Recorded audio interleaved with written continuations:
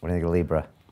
My prediction is as follows. Libra will succeed reasonably well, like WeChat Pay has, right? Which is a Chinese remittance system integrated with WeChat, probably the world's best social network software.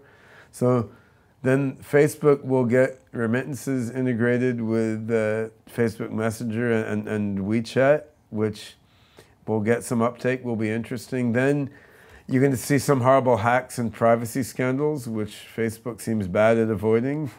You're going to see some developing world countries try to clamp down on it because they don't want all the financial data from their country going into Facebook's databases and not theirs.